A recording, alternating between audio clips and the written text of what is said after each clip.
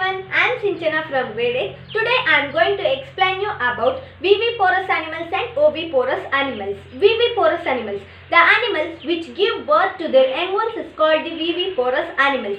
Example, we would not be able to collect eggs of cat, dog or cow because they do not lay eggs. They give birth to their young ones. Now, oviporous animals. The animals which lay eggs is called the oviporous animals. Example, the eggs of few animals are easy to observe because their mothers lay them outside their bodies. These are the examples of the oviporous animals. Now, I am going to tell some names of viviporous animals and oviporous animals. In the viviporous animals, goat, calf, human, monkey, cat and dogs. And in oviporous animals, butterfly, sparrow, crocodile, fish, frog and snake.